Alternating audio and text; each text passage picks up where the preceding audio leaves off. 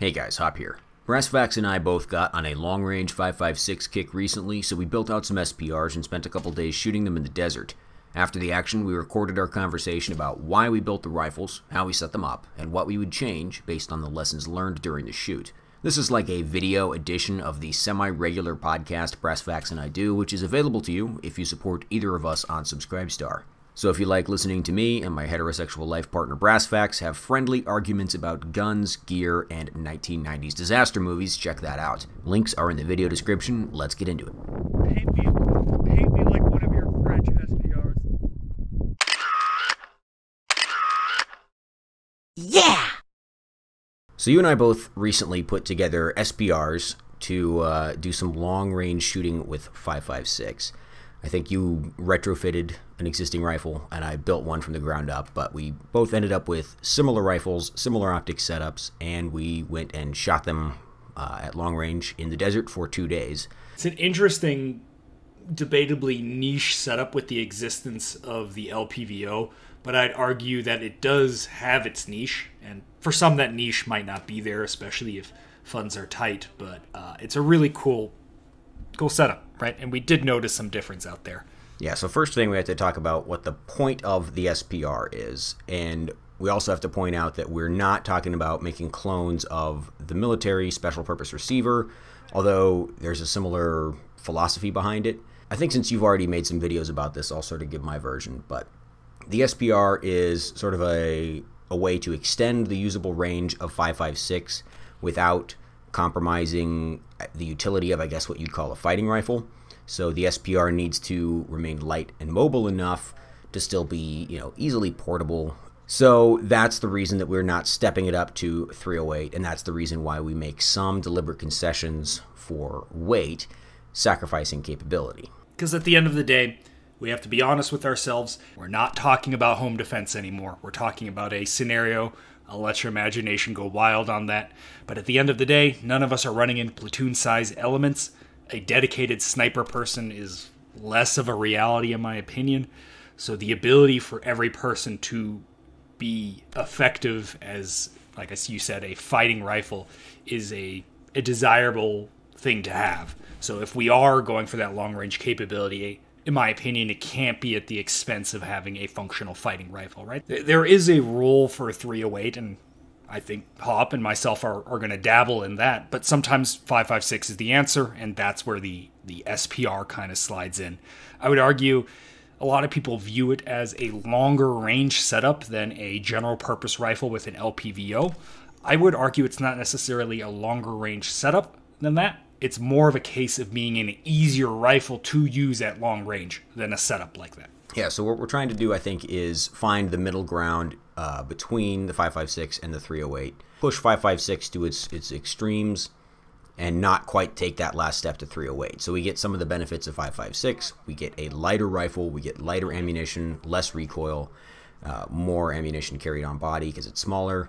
But we also get maybe a little more usable range or more effectiveness at range than you would with just an LPVO. And a big part of that is optic selection. And I think that's kind of a big topic for this video because you and I both, I think, spent the most time and effort thinking about and choosing the optics. And the rifle itself was, very turnkey, very boilerplate. Like, we both built similar rifles. They're just standard ARs, in almost all ways. Because, again, we're not talking about some weird carbon fiber monolithic top rail thing like the military SPR.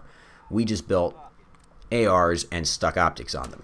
Everyone says the barrel is the heart of the rifle, and that's technically true. But in a lot of ways, I believe the optic is kind of the heart of the rifle because it dictates how the rifle gets used and where it excels at and where it doesn't excel at. So I spent a lot of time, and you did as well. We discussed, we came to the similar conclusions, and you were a big part of why I went with the route I did on what optic makes sense on a rifle, as discussed, that needs to make shooting at long range easier, but also still needs to retain some capability up close.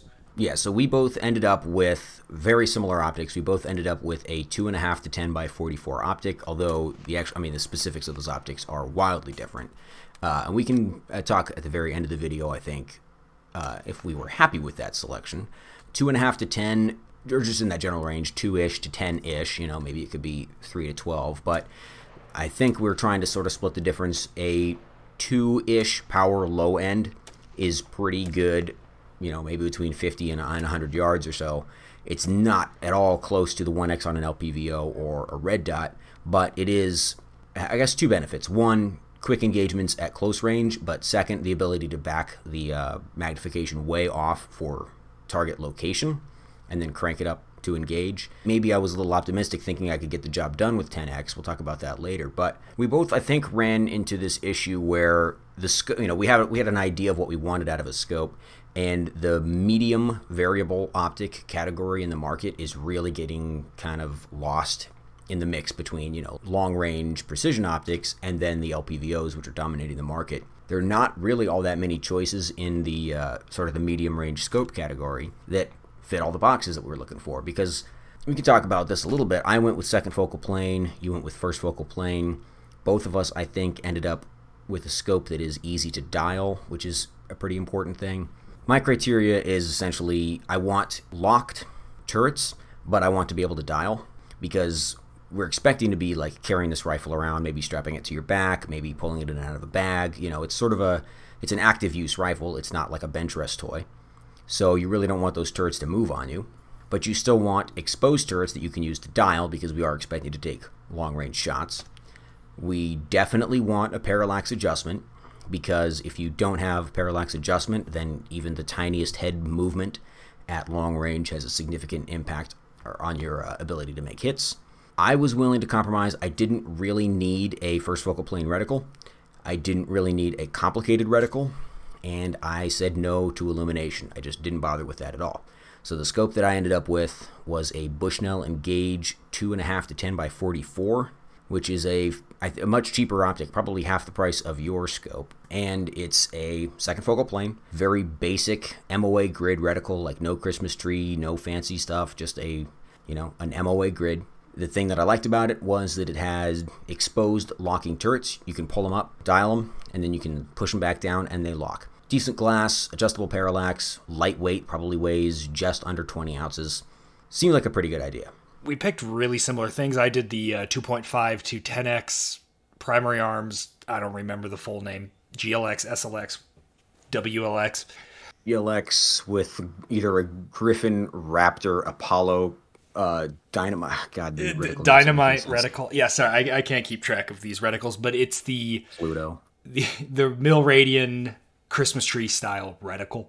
Ultimately, I don't really see an issue with how you described the use case, because that's my main use case. I want to dial, therefore I don't really need the Christmas tree as much, and I need locking turrets because, like I said, or like you said, we're going to be moving around a lot. And I mean, you were having this glorious experience with the Gen 1 PST, and those turrets are just like spinning under their own power, like they're not even touching anything. So, you do some strenuous activities, right? Because you're shooting a long-range scope, you're going to be moving around a lot, obviously. Otherwise, you wouldn't need that long range.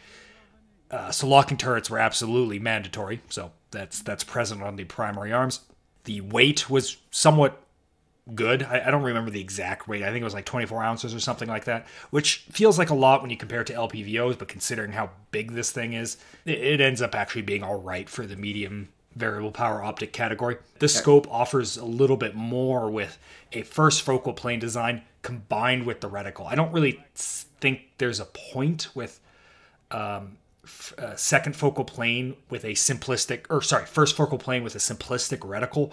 Ranging makes more sense to me by just doing the math versus trying to compare at different magnification levels. And since we're dialing, I don't really care about the reticle size difference. First focal plane is a combination with the reticle because it allows me to have something at the lower magnification that is usable in a more run and gun type scenario. But then when I dial up, I have that Christmas tree, which I'm not really shooting with the Christmas tree per se, but it affords me some utility in terms of being able to rapidly re-engage if I miss the first shot into a combat spoiler, essentially, or spotting for someone else with a bigger caliber. Like I was spotting with 308 the other, a month ago. And you see it, and you instantly see what the drop is with the reticle, And calling the adjustments is beautiful because you know exactly what it is by looking at it. Yeah, and I wouldn't say that the choice of first focal plane or second focal plane really has anything to do with the SPR. It's more like something internal to the scope. Like, does the choice of first focal plane make sense with the scope? So, for example, if you have a really simple grid reticle without, or even a duplex reticle, no ability to really make effective holds, and you have capped turrets so you can't dial, okay, well, that's not a good choice of scope because it doesn't give us, anything we need. So it's more a case of, does the scope make sense as a whole, as opposed to kind of getting lost in the sauce and basically saying, well, I have to have a scope with a 2x on the low end because that's an SPR scope. Like, no, not really. I mean, a 2 to 10 is a decent fit for, the rifle that we're trying to build, or the mission we're trying to accomplish. But it doesn't have to be 2 to 10. It doesn't have to be first or second focal plane. Yeah, the other guy we came out with had a 3 to 15, right? And 4 to 16. A 4 to 16. And I think I'll say it. I think he smoked us. Yeah, that's. I think we might have to get into this at the sort of the end. What would we do differently? But I don't know if my optics choice was the best. You mentioned reticle. Like, the reticle on the Engage is pretty thick, and at close range, at lower magnification settings, that's great because it's highly visible and it's fast. At longer range, I felt like it obscured too much of the target. And the other thing that we both did was also piggyback a red dot. And I mounted the scope in a Leupold Mark AR mount, and the Leupold Mark AR mount has an option to replace one of the top turret rings with a ring that will directly mount a micro red dot with a Delta Point Pro footprint on the top or on the offset. So I ended up with a Bushnell RXS 250 red dot mounted on the 45-degree offset of the top ring. You ended up with a RMR. RMR, 12 o'clock exactly. The LaRue, who knows what it's called. And so we went with that. My theory initially was that I would use that for passive aiming with night vision. What was the issue under passive? Was it the optic choice? Was it the lack of lighting? I think it ends up being just a problem of clearances. Whether I mounted it on top, or I tried it both on top and on the 45-degree offset. And I've also tried using standalone offset red dot mounts as well. None of them have ever really worked for me all that well when it comes to passive aiming. Like, there's so much scope in the way, and a night vision binocular binocular system is already pretty big. It's usable, but it's not intuitive. It's not all that fast. It is still an option. Maybe that's one of the main differences between the SPRs that we put together versus the military SPR. We're not trying to do everything with this, so both of us in our setups, we kind of forewent most night vision capability. The option is on the table. Like, the obvious answer is obvious. Put a laser aiming module up top. But to me, there is a sweet spot for rifle weight, and that is 10 pounds or less. And as soon as you start to exceed 10 pounds or less, you're exponentially affecting the ability to use it as a fighting rifle under 100 yards. Yeah, if you think about yourself as having a weight budget, we're putting extra weight into our optic. This is a bigger, heavier optic than we would normally throw on a rifle, or a rifle of this caliber. And if you also put a laser on there and also put a white light on there, you're kind of getting to that mission creep thing of like, okay, now we got way too much crap hanging off of this gun. Yeah, so it's not necessarily the total weight, though that is a factor of it. It's where the weight is located. And we haven't mentioned this, but the bipod, to me, is a critical component of what makes this thing work. Mm-hmm. And the bipod and the laser aiming module makes this thing ludicrously nose heavy. It's already nose heavy because it's a longer barrel. Considering the goal of this rifle, we have the ability to aim under night vision if we have to, if push comes to shove. That's why that red dot is there. Yeah, and these rifles are not general purpose rifles. We're not expecting to be able to do everything with them. As far as the rest of the rifle build, I went a little non-traditional because I was building one from scratch, so I felt like just having some fun with it. I built mine around a Ballistic Advantage 17.7-inch Hansen. I know 18 inch is the classic SPR barrel length for reasons that aren't entirely well explained. But I went with a 17.7 because I was curious about those barrels. Handguard is an ALG V3X, 13 inches. Again, I think there's a temptation for guys to go with that handguard that's almost as long as the barrel because it looks cool, gets the light all the way out at the end. But generally speaking, at least in this application, that's just weight for no reason. The only, I think, important changes or the important additions to the rifle is signature reduction, although not necessarily sound suppression. We want a bipod. We both ended up with Magpul bipods. And you want a good trigger. So I think, did we both end up with LaRue MBT-2S triggers? Actually, this is my Geisley rifle. Oh, ooh, yeah. Fancy. This was my main squeeze rifle for a long time before it became an SPR. So yours is a real 18-inch, right? Yeah. So mine, it's pretty standard with a twist. It's basically the 2015 everyone and their mother made an SPR, and it kind of ended up fitting the perfect goal I had in mind for an SPR, and you had in mind for an SPR. Pencil weight, Rainier arms, barrel, lightweight Midwest handguard. We're not putting anything on it, so who cares about barrel flex or rail flex or whatever flex? Nice trigger.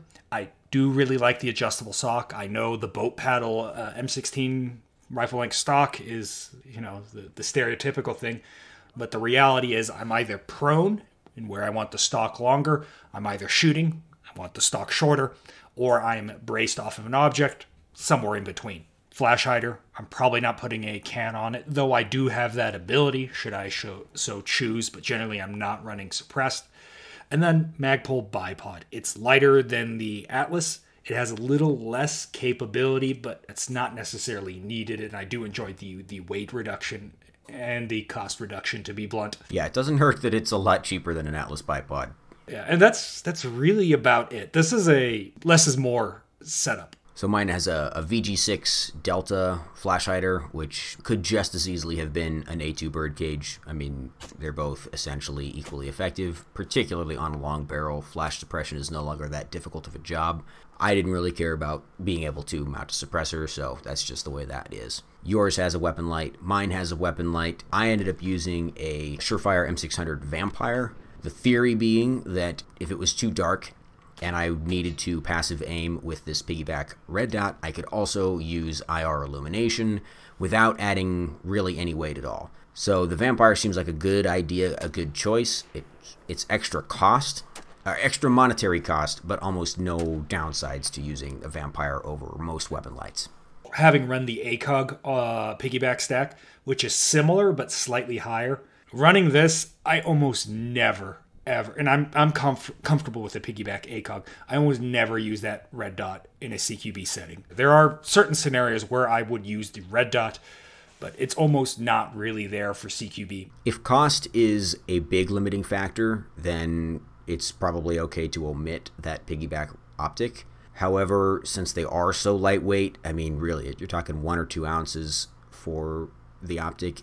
If money is no object, go ahead and toss that into the mix because it does have some utility, but it's not critical. So we shot these rifles for 2 days in some pretty significant elevation in the desert. What was the maximum range that we ended up going out to? It's probably about 600, right?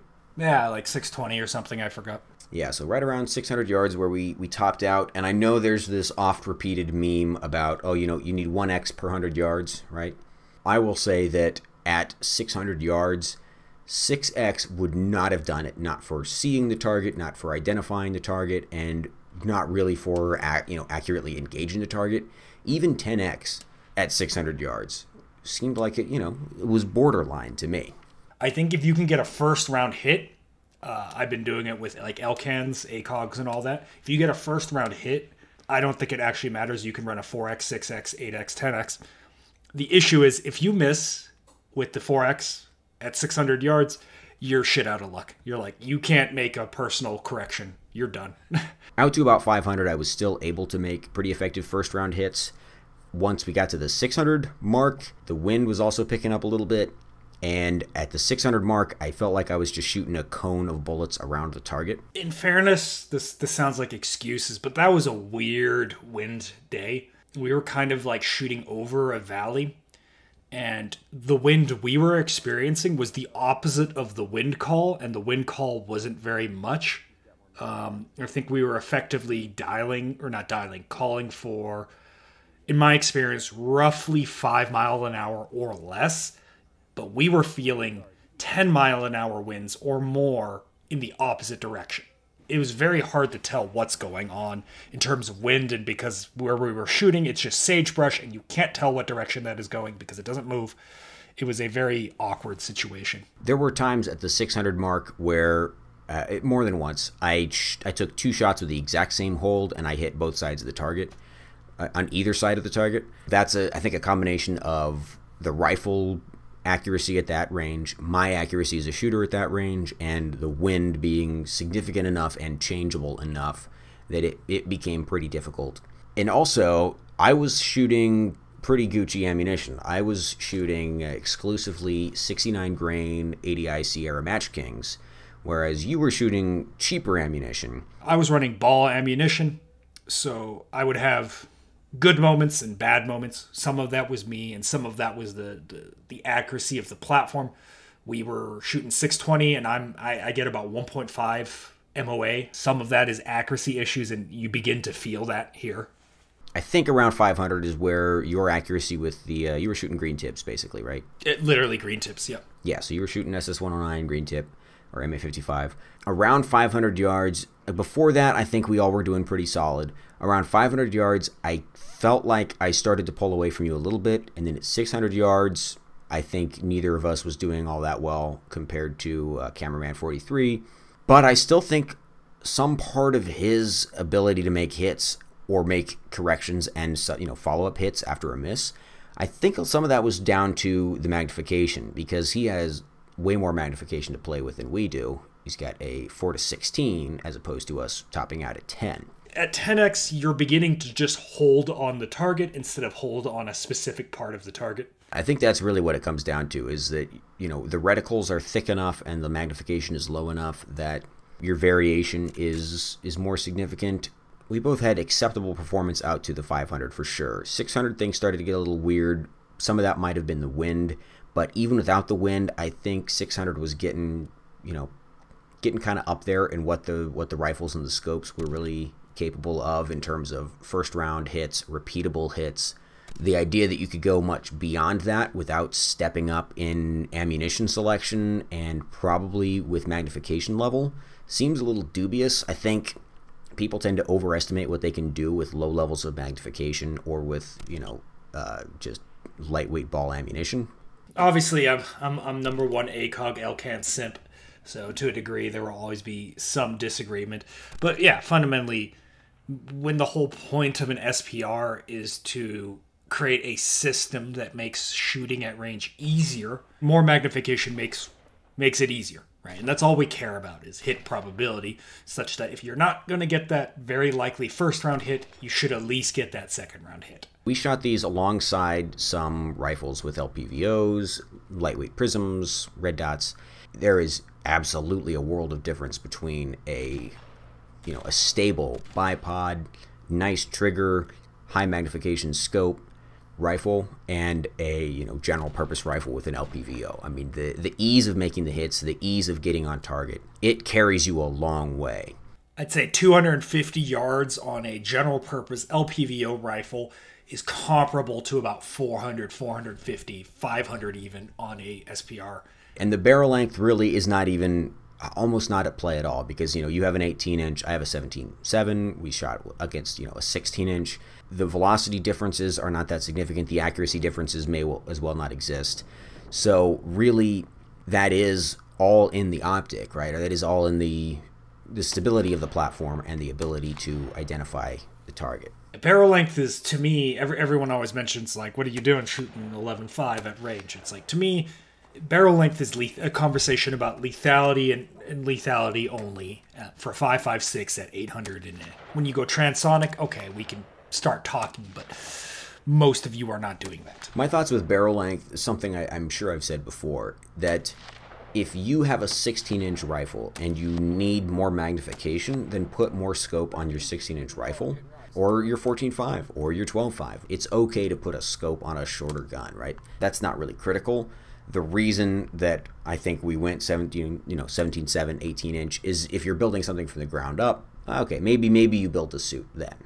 But it's not like it needed to be an 18-inch. We could have both just put those scopes onto 16-inch rifles or shorter rifles, and we could have done 99% of the same stuff. Yeah, I mean, there is a legitimate argument to running a 13.7-inch barrel with a can such that you natively have a can on the gun for your SPR. So that leads us kind of into the, what will you change about your SPR going forward? Or if you were going to build an, money no object, build an entirely new rifle from scratch to suit the same purpose, what would you do differently? I want to try more magnification, because magnification was absolutely really nice. I was running a 1x8 or 1:8 scope, and that was really nice compared to the shorter range optic scopes. Not necessarily because of my ability to make hits, but it's nicer to see more, right? We had a guy making hits with red dots out to 300 yards, but there are some funny clips on the internet now of him just not even being able to see anything. That's really what it comes down to. So I wouldn't mind trying something with a little more magnification at some point. The biggest thing is I eventually do want to try precision ammunition. I've tried it in small quantities, but I want to see, most importantly, how much I gain, right? In a scientific manner. I cap out at about 700 to 600 yards right now. I've gone to 800, but it was kind of a shit show. So 700 to 600 yards, depending on the wind conditions, is where I cap out with green tip and this specific setup with 10x. I felt like I benefited from having the match ammunition. This is the first time that I've actually run match ammo in quantity, because probably like most people, I would buy it as a curiosity. Like, oh, I will shoot some groups with some federal gold medal match just to see what my gun can do. Oh, look, it's sub MOA with gold medal match.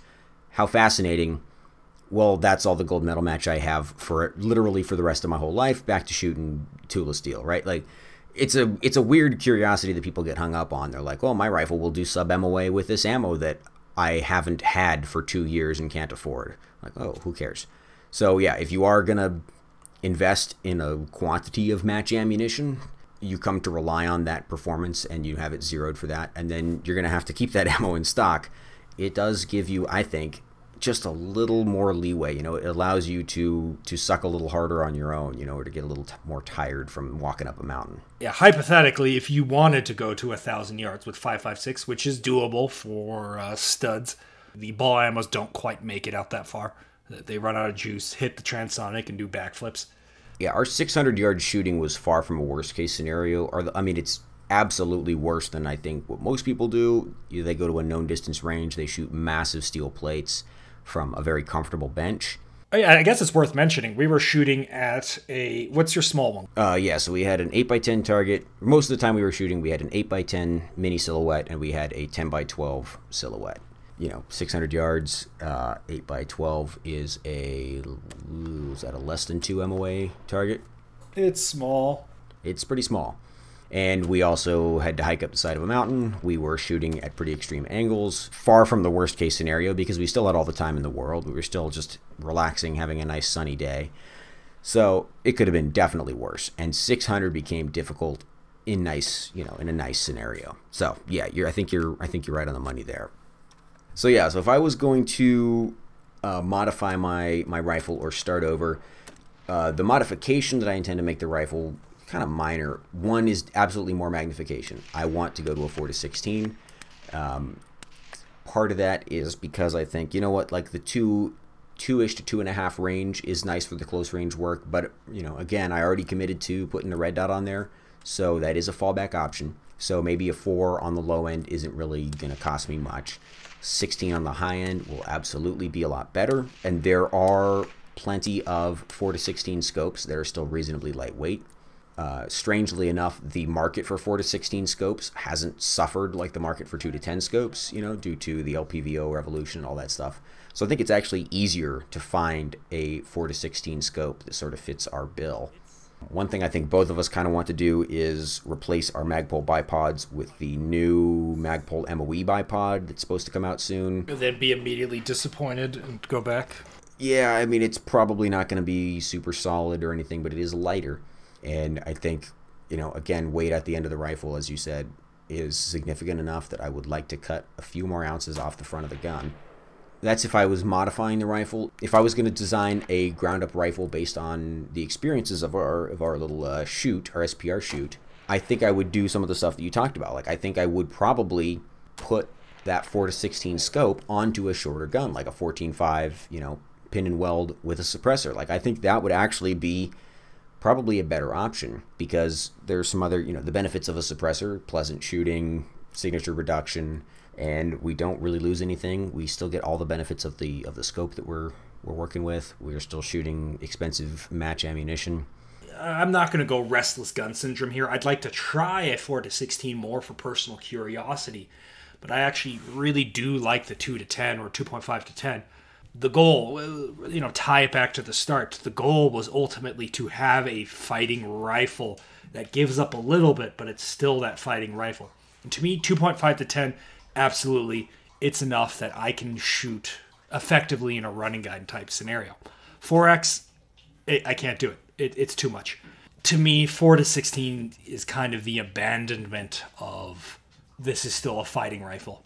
And it becomes like I can back a group of dudes up in a fight, but I can't be on that front line of the fight, so to speak. That's something that I probably should self-reflect a little bit. I think I was sort of dazzled by the desert in a sense, right? Like we're also not going to shoot in the desert. No one's going to live in the desert, right? We're practicing the most extreme ranges of these systems. We're probably only going to be punching out to 450, 500 in a urban-esque environment, assuming that shot even presents itself. Now, that makes sense because I think I'm getting a little lost in the min-maxing aspect of it. Like I want to go back out there and I want to go to 700 and I want to do better at 700 than I did at 600. So I'm like, okay, what do I want? I want more magnification for that, right? But the reason we shoot in the desert or in the middle of the fucking woods is because nobody's out there. That makes it a very unrealistic scenario because nobody fights over nothing ever in history. No one has ever fought over nothing except maybe for a couple weeks during the Vietnam War, but that was a different story altogether. Most of the shooting that I do, or most of my environment is very close in. So in that sense, what the modern civilian SPR, not a military clone, but the modern SPR, it wouldn't be a bad idea to cut some barrel length, but it might be a bad idea to overscope it. We built these rifles based on a theory. We took them out there and we put that theory into practice, and it confirmed some of our assumptions, some of our design goals, and also perhaps showed us that we were getting a little too into the game. Everyone loves the mantra of mission drives the gear, but fundamentally, a civilian that is using a rifle outside of home defense, the government's probably fucked off at some point. There never really is a true mission. You might have some objectives, but we don't have missions in the same degree that a military has a mission. So there is a degree of versatility required with your weapon. So the lesson really is that if the SPR becomes over-specialized, it becomes more or less a range toy. But if you keep it versatile, which was the original design goal, then it does have some utility. It can be the rifle that you grab and go with because it doesn't compromise too much. God, this outro fucking blows. How about this?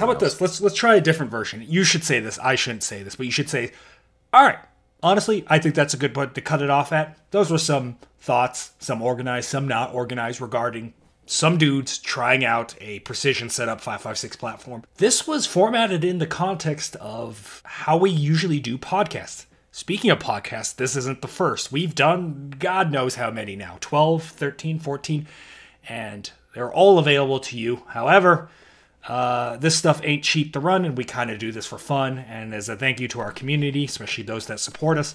And this is available to you on our Subscribe Star at the $5 tier. So if you'd like to support us and get a little thank you as an aside, hey, consider heading over to Subscribe Star and seeing a lot more of these videos, typically more drunk, typically more incoherent, typically a lot more fun. Dude, I'm not going to remember all that. I had to get the throw. Neutralized. Was this 9-hole?